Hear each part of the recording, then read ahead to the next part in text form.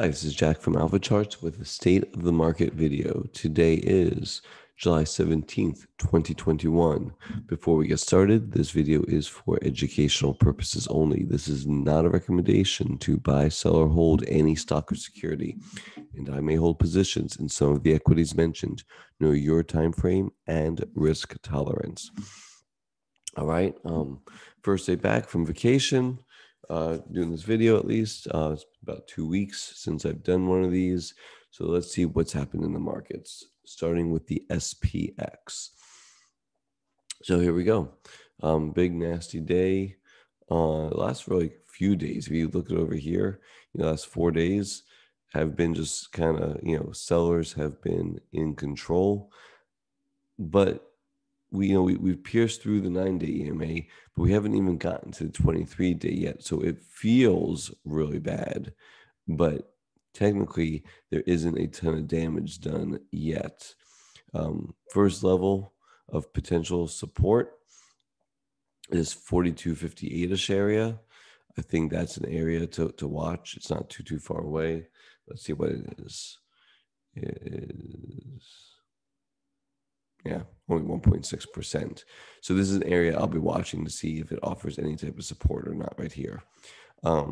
Looking at RSP, which is the equal weight. Now the equal weight looks a lot different, doesn't it? It never broke out and now it's rolling over. So that's really interesting actually, right? So SPX looks great. And that just shows how the mega caps were probably hiding the distribution that was going on. RSP, not nearly as good. Let's move to the Qs because I think that's interesting too. So we talked about, just go to weekly, I guess. Let's just go to monthly. Make it easier to see over here in the monthly chart. So I basically put fibs from high here to low here, right? And just to see where it kind of showed up. And so 368 was the area that that I was watching. And for now, it seems to be a place of importance, right? So do I think that this is going to be the top? I don't. I think that obviously I don't know that answer. But I think it's an important area for sure. We got almost right to the mark, just a smidge below it, 3 points below it. And now it's giving it some trouble. So we'll see what happens here. Areas that I think it could potentially go to, again, this area right there, which is around the 342-ish area, which is another 4% or so lower. I mean, that would be an area I'm going to be watching for potential support. Because remember, longer term, the trend is still higher, right? So this is just, maybe one of these type scenarios. Who knows? But it's and if you think about it, if we do get over here and this holds to 342, 343, it's just a higher low. Right. So within the context of a larger uptrend, again, so I wouldn't get overly bearish yet based on the index charts.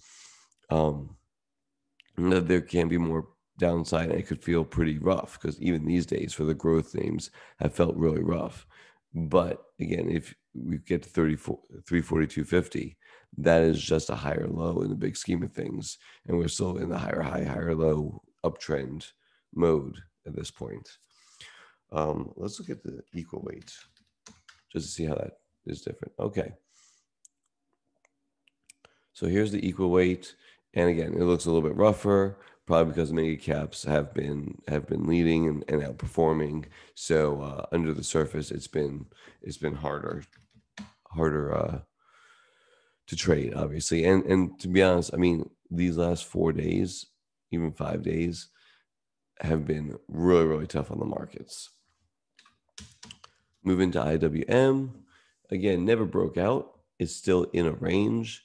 And as it comes down, again, leading to the downside, we'll call it, this 210-ish area is going to be really important, I think. Again, we are almost there, 2% more or so, roughly. So we'll see what happens once it gets there. But I think if it breaks below 210, I think that's a problem. I think it's a major problem. So that's on the IWM. This would be a serious top. I mean, we've been doing this topping pattern since January, basically. So yeah, so that's one to watch. It may be your first clue. We'll find out. Let's look at the IWO.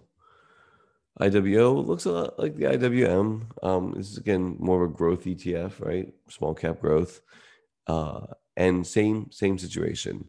On here, it's going to be, we'll call it 281, 282, somewhere in there, maybe 280-ish, and it's not that far off. Now, it's what, 2.5%. And so we'll see what happens when it gets here. I expect this to offer some at least initial support, right? Because in the end, we're also getting kind of extended from these moving averages, right? 3-4% away from the moving averages.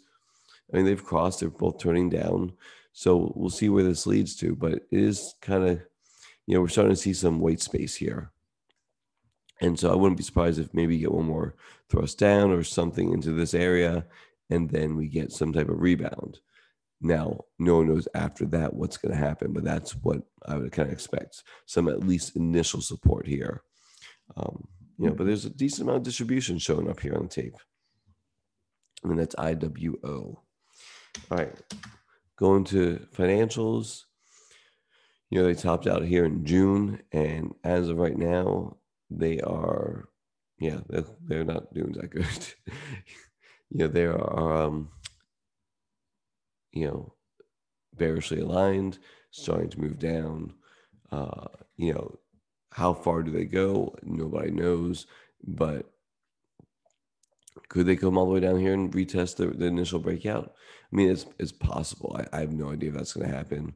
But at this point, we're looking at more of an indicator than as a tradable asset. And it's just got a bearish alignment to it at this point. SMH, false breakout right there, turned over, has that little waterfall type look to it, back in its range. That is that's a scary look right there, right? We don't like that on volume. So we'll see if this continues lower. It's almost got the bearish cross going right there. That's a bearish alignment. No way to spin that. Looking at lumber, we came here, tested the initial breakout. It popped up, right? And now it's rolling back over, right? So lumber is usually a leader. It may be foretelling what's to come.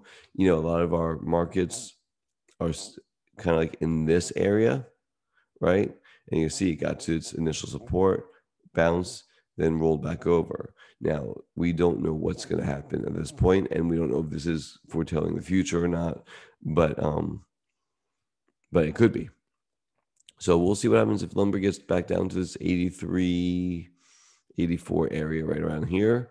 Look at the RSI, maybe it gets back down to this area and makes, a divergence, a bullish divergence here, and this, holds the support and we go back higher. That's a high possibility right here, right? Because the longer-term trend is higher. But we'll see. But this is definitely, as it comes back down to this area, we're watching to see if this prior support and resistance area holds tight or not. It looks like, it's close to it. It looks like it wants to retest it. And again, it's within that 3% range. But a lot of indexes look like they're over here. And again, if they hit this area, I wouldn't be surprised if there's a bounce going higher and then maybe a retest, and then we'll see what happens. It could break, it could hold, we don't know. But that's what I'm watching. Let's go to the next one, which is, let's look at bonds. So the 10-year yield is rolling over. So the 10-year bond is going higher. And looking at TLT, we have this important area right here. I think, if TLT breaks out above 149, 150, I think that's, the bearish scenario, right? When people are piling into bonds, that's usually more of a safe asset. Looking at the bond ratio, I like to look at IEI-HYG, switching to a line chart. So it's not a gigantic spike, right? And so we could be in a situation like back here and back here where this, kind of goes higher and then rolls back over. We're not seeing these giant moves like in here, but it is starting to, made a higher lows, trying to make a higher high. So it's definitely something that I'm watching, especially going into next week. If we get a look like this, that gets me much more bearish and cautious and everything else. If we get a meander higher like this, it's kind of choppy, and then rolls right back over, then that's obviously the bullish case at this point. So I'm not overly bearish because of bonds, but now, okay, we made a higher low, trying to make a higher high. Let's see where it ends up, right? Even if we take out, this 151 area, I get it. Because, we took out important areas back here, back here, back here on its way down. So this could just be another, higher, lower high, but it may not be too, right? It could, look like this. So we got to watch it. Basically, that's the answer. It's got the makings of potentially a thrust up, which would be very bearish, but it's not there yet. The VIX is still kind of low. It's only at 18.44. It's nothing too crazy, right? All right. Well, maybe that's complacency. Who knows? And even the Vixen, which is the NASDAQ volatility index, again, nothing crazy here. So, maybe some complacency still in the market. Looking at put call ratio. All right. So the put call ratio, equity only, it did get a little bit more bearish, a lot more bearish, but it's not an extreme yet. So again, I think that plays into the complacency role. Once I see it get above this 1.4 level, that's, potential buy signal. And we're not there yet. So it's got a lot more room to go, a lot more, maybe, another thrust in the bearish side of things before maybe, we start nibbling at the market again. That's put call ratio. Value line geometric index. So we were talking about this divergence, and it finally did break, and it broke to the downside, and it kind of, confirms the divergence. And where can it go to? Well, I mean, the 600-ish level, that would make sense. And let's just see where that is on here. It's another 7-8% to the downside, maybe, who knows. But yeah, this was telling us of the weakness and breadth in the market and how it was being held up by just a few names. Again, we saw this in the RSP versus SPX and the equal weight Qs versus the NASDAQ. The big index was moving higher while the equal weight was going lower. And again, value line geometric index, they all are telling the same story, right? They're on the same page. That breadth was weak and things were under the surface not quite as good as the index made them look. Again, I think the 600-ish area is going to be important. We could stop before then, but somewhere in here would make sense. A retest of the breakout, and then we'll see what happens if it makes it down there. See if any spikes in gold. Gold is like a slow motion. Who knows what it's going to do, right? As of right now, not actionable for me. Seeing a huge push into gold at all. It's just building out this potential consolidation type pattern. Again, it's just a no touch. And let's look at some different cryptos. Bitcoin, there we go. Let's look at Bitcoin. So what is Bitcoin doing today? Oh, it's right there. Look at that. So Bitcoin being one of the biggest risk on, risk off indicators, in my opinion, it's right there chilling out at what 31, we'll call it 400-ish. And it keeps holding this area, which is, I guess, bullish, right? But the more times that it keeps knocking at the door below, right? It's kind of like somebody recently told me it's kind of like iced over lake, and every time you hit the ice, it's a greater chance of it cracking. And I think that's a good analogy for this. So, and every spike up has been met with selling, and then each spike up, buyers come back in. There's less and less of them. Soon, the buyers are not going to spike it up anymore, probably, and this is going to roll over. With a lot of people are watching this 20,000 area. I think 25,000 and then 20. Those are the two big areas I'm watching. But Bitcoin being as a potential risk on, risk off indicator, it looks like people are exiting this right in this 31,000 area. But we will see. We will see what happens there. Let's see what else we got. Let's look at MMFI. One last thing. All right. Again, this shows percent of stocks above the 50-day moving average. We're down to only 30% of stocks above the 50-day moving average. That's obviously a very small number.